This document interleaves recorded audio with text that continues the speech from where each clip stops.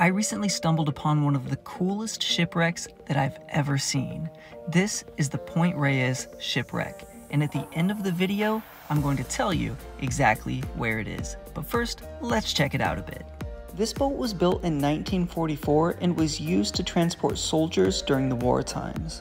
It was later turned into a fishing vessel and sold to a local resident who had plans of fixing it up, but never ended up fixing it. Back in 2016, this boat almost burned down by photographers, but I'm super glad it didn't because this thing is amazing. This shipwreck is located in Inverness, California. Be sure to follow for more travel videos.